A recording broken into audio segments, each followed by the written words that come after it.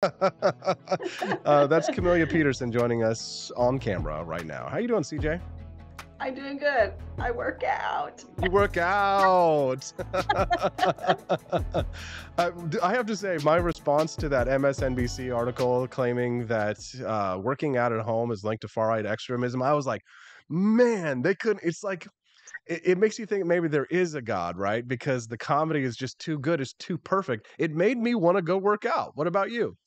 Right. Well, I read through that article and I was like, I really feel a lot stupider after having read this. Only a I mean, professor could be that stupid. and it's like, I don't know if this passes as journalism or if it even passes as an op-ed. I'm not sure what this is anymore, but boy, it was a workout to have to stretch to reach to some of those points, is what I'm telling you here. Where does this come from, though? I mean, let's just get right into the nitty gritty here. Why write a piece like this, Camellia? I think that they are grasping at straws, and I think that they are finding, they've got to find something to use to villainize the other side. And Trump is like Trump is Trump. I think kind of Trump is like not the he's kind of waning, if that makes sense. You know what I'm saying? It's not as hot as it was before. Yeah, I And noticed that. so, yeah, it is just Fuentes is popping up, and there's some of these things. So I think they're looking because they're constantly trying to, what's the Patriot Front group and some of those others, they're looking for these groups that, white supremacist groups, and they're looking to see how they can elevate them to make them a bigger deal than they really are, because they've got to have a boogeyman to focus on. They do. And I think that's a really good point here is that it used to be that Donald Trump was the absolute center of all of our worlds. And for the left-wing media, that meant clicks and money. So they really need another boogeyman, right? So it's always this right-wing extremism, the rise of white supremacy and things like that. But like specifically when they're saying related to working out at home, right? They weren't talking about people going to the gym or anything like that, and they're linking it with a hyper masculinity. I mean, as if working out and being exercising and being masculine is a negative thing. I mean, I know that they really see it that way, but why do you think they see it that way? Well, Why is that a threat to them, Camellia? Well, I do think that, they anything that conveys physical strength, I think is something that they feel that is threatening, even though, they do literal violence when they protest and all of these other things. But it is interesting that really one of the first things she starts talking about was Hitler, and in Mein Kampf, fixating on boxing and jujitsu. So now all of a sudden, of course, everything is always literally Hitler.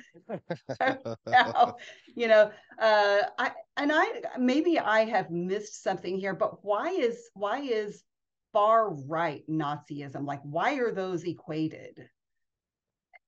It's a trope that the left has engaged in for years. I mean, depending on how you see the political spectrum, you just say everything is far right, right? If you're not, I liked that a meme that I saw of the political spectrum where it's the square, and in the top far left hand corner you have the left or like good people, and then still in the communist section, but just a little bit to the right is the alt right, and then everybody else in that spectrum is Nazi.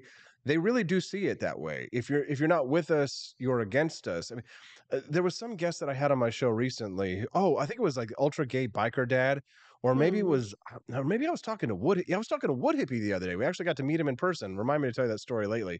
Okay. And he was talking about how he used to be, vote Democrat, and now he finds himself a right wing Republican. I mean, the left is like actively pushing as many people as they can over into our camp, which good for us, but it reminds me a little bit of like not a true libertarian in that sense, right? They kind of like the Democrats are making the mistakes of the libertarians. Right. Well, and I think, I was just thinking there was the other day, there was a clip that was going around from an MMA guy who was, saying some, really conservative right wing things. Mhm. And I think that maybe there does tend to be more of that tendency in, physical sports or combat sports. I don't know. And I don't know why that is. I can tell you that one of my favorite Instagram accounts that came up in my suggestions here a few weeks ago is called the Emotional Support Viking. And I was fascinated because it's this, big Viking looking dude, really buff and everything. And basically, he's a workout, he's a coach for women, and his target is single mothers and divorced women or whatever. But he's there. What fascinated me is he is definitely very much on the right, and he's funny when he does his videos. Gives good advice, and was knocking on Joe Biden in one that was like, okay, I'm listening now. But yeah, so I think that they do see some of those trends in people who are into fitness, and I don't know why, because she does say in here is like, we know that fitness is something that everybody can benefit and get into, but like if you're really hardcore, you're far right. If you're just tuning in to Wake Up America show, we're glad to have you here. You can text us today at 573-319-1586. Camelia, this is a little bit of breaking news, and this is something that really is just for you and me for the most part, because I don't think the audience is going to really get this. But you know Okay. that troll group that attacks you all the time online, Local Control Missouri? Yes. So they're out. So they're now attacking me. I guess for being affiliated with you. And I mean, these are like, Missouri is like the meth capital. These people are definitely on it. So I tweeted this morning, asking the question: are you buying coffee from people that hate you? Right? Because I'm talking about, Black Rifle Coffee and how they called Kyle Rittenhouse supporters racists, and of course, Starbucks donates to every woke cause there is. So I said, my campaign is stop buying coffee from people who hate you, buy coffee from me at Founding Flavors.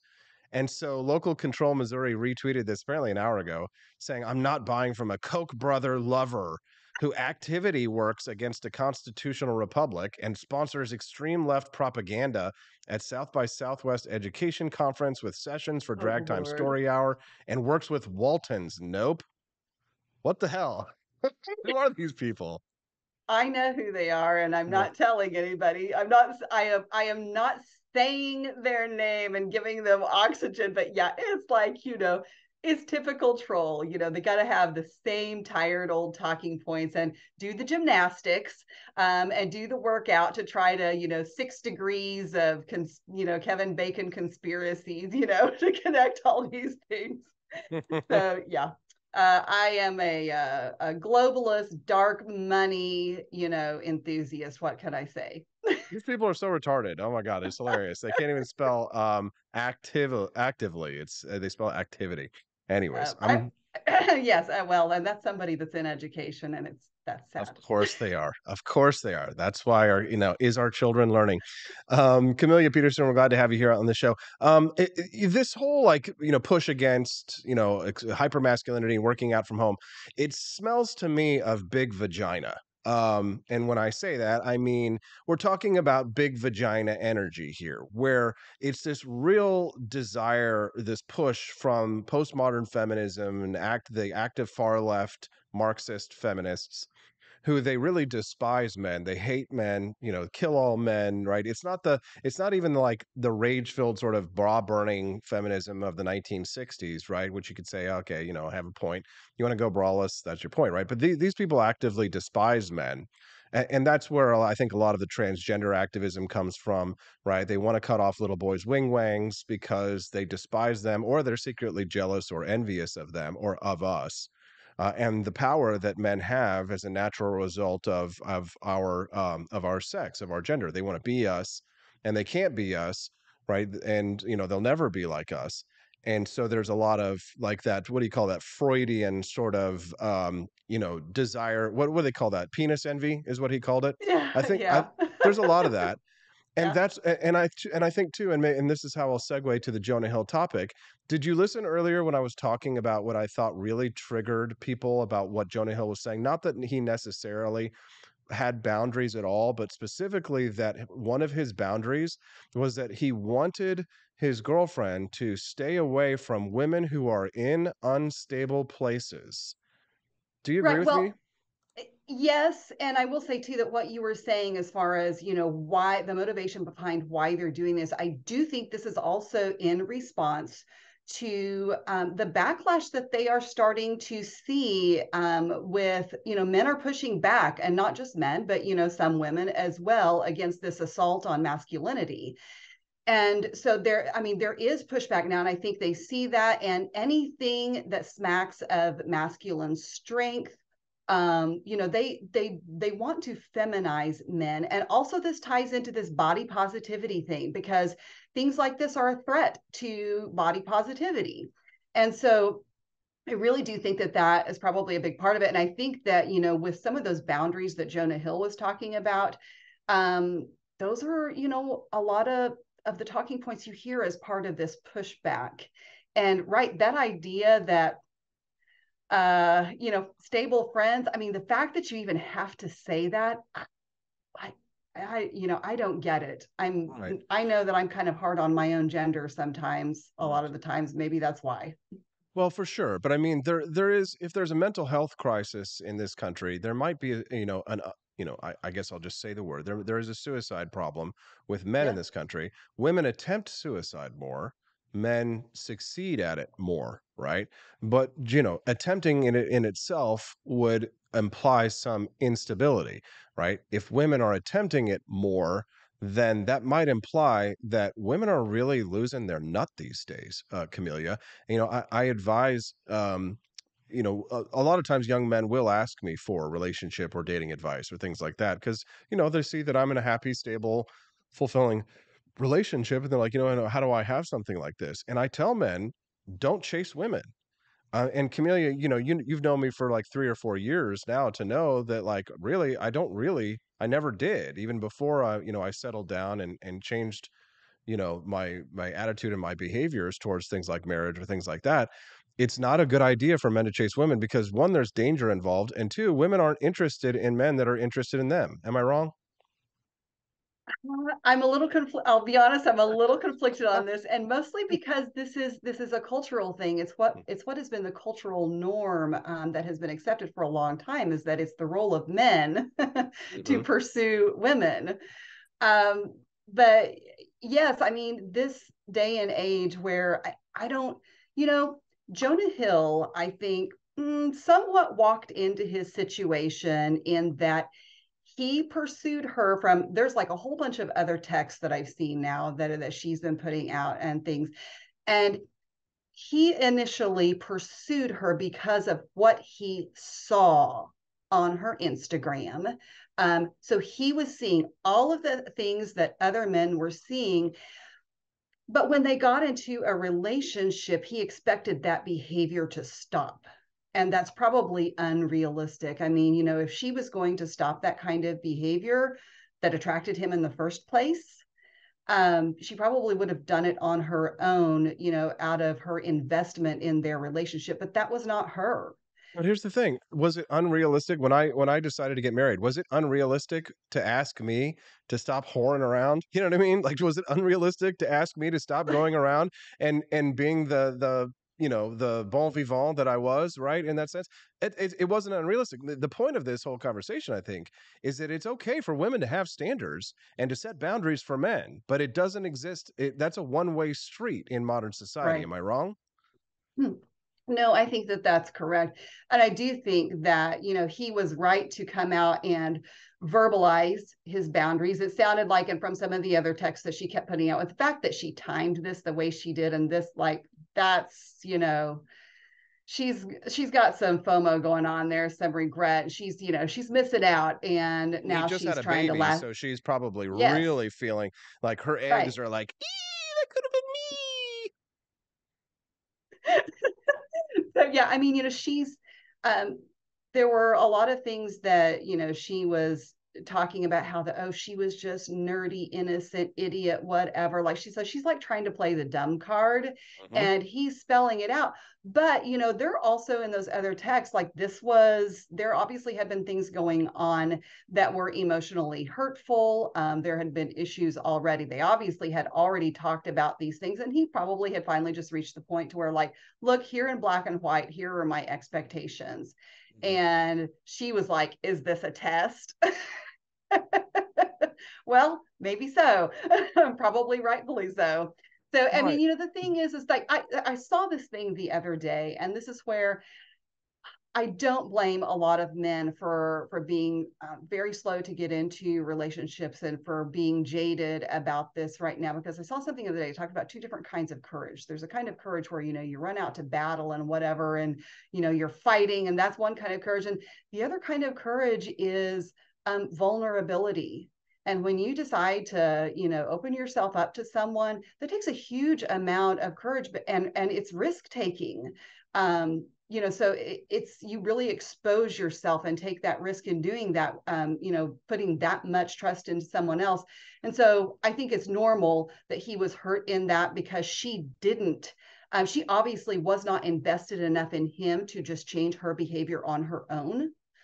So, he was trying to set that and say, look, here's my line. Right, but I mean, women are trying to act, in attacking Jonah Hill as if, it's unrealistic to expect someone to change once they get into a serious relationship. I mean, if a man starts saying things like that to you, I would think a woman would be excited because they would say, "Oh, wow, this guy actually is trying to set me up for a real serious for a real serious relationship." And that's the hardest thing for a woman to achieve, right? Women control access to sex and men control access to relationships. So when a man signals in such a way that he's asking for boundaries, he's signaling that he's ready to take this relationship to the next level.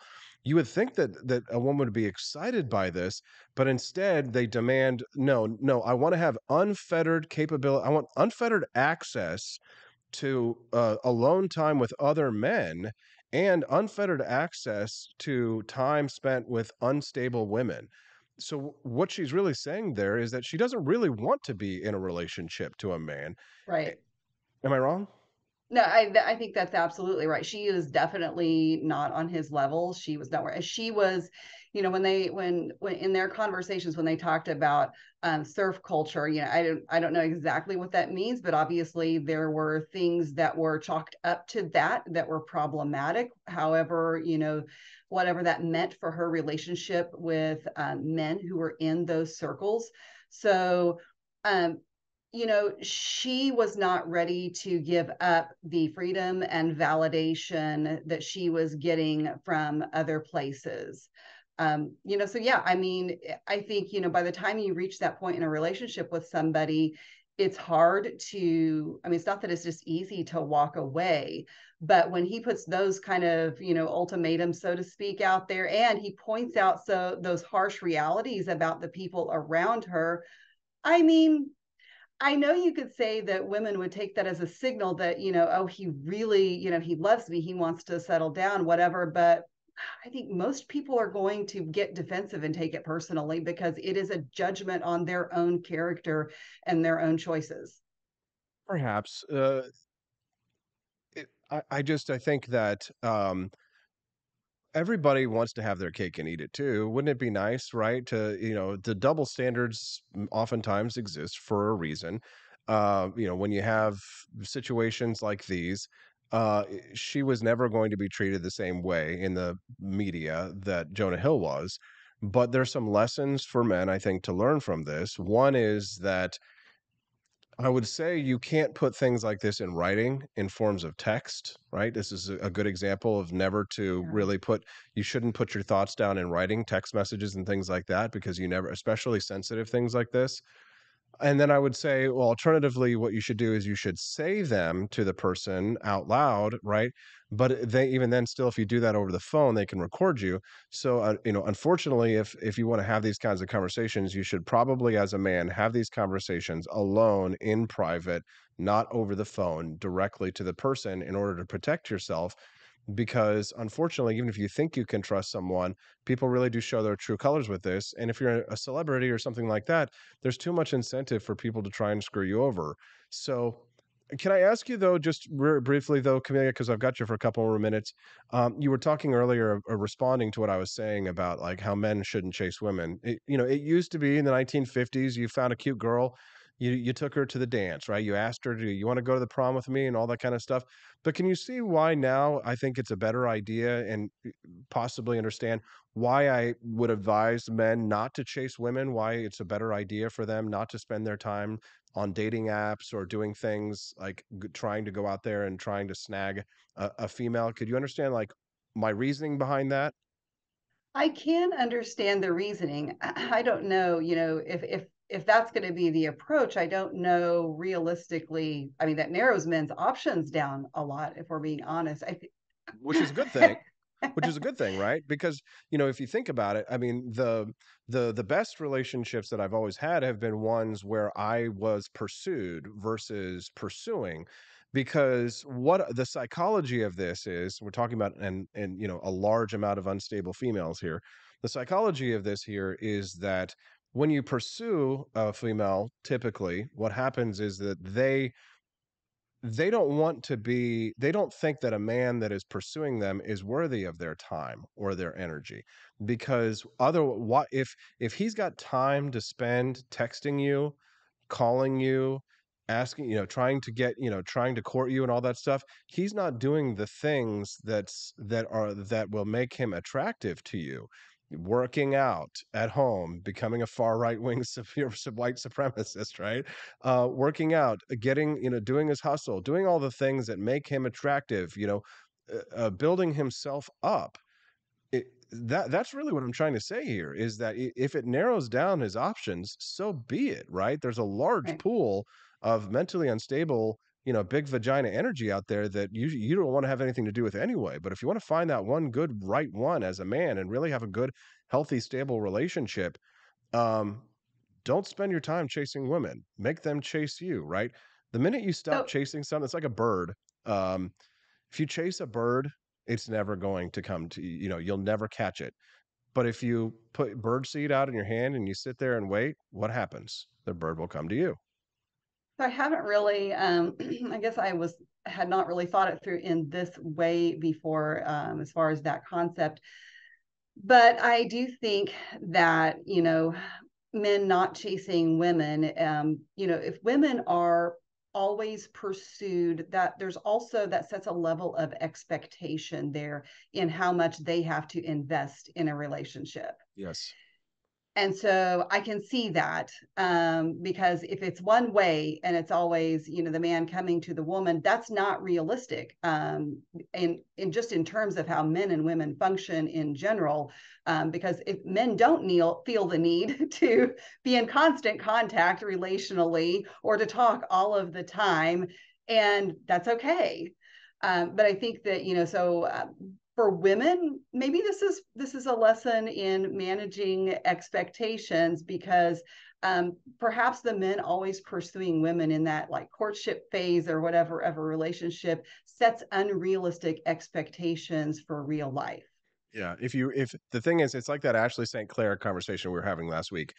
Men, our behavior can shape women's behavior. And so what you're saying there is that, women in being chased and pursued and simped for, right? Simping and stuff like that, it sets their expectations very, very high for what kind of a man they want in their life. Or sometimes they call this relationship in the red pill world, they call it an alpha widow. Have you ever heard of this concept? I'm not sure. This is a woman who has had access to an alpha male, had a relationship with an alpha male, and they then once they lose access to that alpha male, the bar has now been set for their standards of expectations in a relationship. Uh, And then at that point in time, they realize, oh my God, I'm never going to be able to meet that kind of a standard again. If I want to have a relationship with someone, I have to settle, if you will. And there's nothing that will drive the big vagina energy more insane than telling them that maybe you should consider lowering your expectations or your standards if you don't desire to be a cat lady. I have a question for you. Now Oh, you're going to good. offend people by calling me a cat lady. No, I do have a question though. So when you talk about double standards, and I know that there are inevitable double standards no matter what, we talk about, but when you talk about double standards, would it have been okay in the Jonah Hill situation for something like that to have been if the roles were reversed? Well, you mean like what she's as setting standards and I'm just saying, expectations? like, if it was, yes, if it was a Camellia, woman you who don't was know what saying, it's "Look, like to these be a are." man. Like that is like here's the first boundary that gets set is always set by the woman, and it always starts with one question. Here it is. So, like, what are we? Oh gosh. Thus it begins. So yeah, of course, you realize as a man that when you put yourself into a relationship with one woman, you're giving up all of your desires, your biological innate desires to go and be with as many women as possible, right? Because you know that having a lot of women around is not good for her, and it's not something that she wants. She has standards and expectations that start pretty much on day one, right? She may be pretending that, oh, we're just having fun, we're just dating, it's casual or whatever, it's a situationship. But in the back of her mind, if she thinks that you're, a certain type of material, then very soon you're going to get that question. So like, what are we? So yeah, I think roles reversed, it pretty much, yeah, it's pretty common. I mean, it's a double standard there. Do you think that men just automatically do that, or how would a man respond? Like, if they had to be asked to do those things, I guess is my point. Oh, what, to stop posting thirst traps on Instagram or something like that? I don't think it exists. I think it doesn't work that way because a woman wants a man who is desired. A man has to, a man who doesn't want to feel like he constantly has to fight to keep his woman because he's so busy doing all that other stuff. He wants to keep a woman in his corner. But a woman wants a man who is hotly pursued. A woman, they like that. Like when a girl sees that other women are lusting after their man, that's what they want. They want that status symbol. They like that. If girls are popping into my DMs, I show that to my wife, right? I show that because I know for a fact that she gets off on that, right? That's a woman's kink, right? When you've got a man that was constantly pursued, that's called social proof, right? And so if you've got a husband or a boyfriend or whatever, a lover or something like that, and he's constantly being pursued by women, and he's posting thirst traps and girls are coming after him, so that as long as he's being transparent and showing, not cheating or Right. screwing around on you, and he's being faithful, I think a woman loves that, right? There's nothing a woman loves more than a man who is desired by her peers, because there's nothing a woman wants more than to upstage all of her female colleagues and to put them in their place. Oh boy. Well, I think we all have a lot of room to grow. Camelia Peterson, thank you very much for your time today. I got to run. I'm running late. I got to get John Miltimore in here to talk about why it's not okay to be a white person in public. Okay. Oh my gosh. Okay. Well, thank you and have a great day, everybody. Thanks. You too. Bye, CJ. We'll be back in just a few minutes with John Miltimore on the Wake Up America show.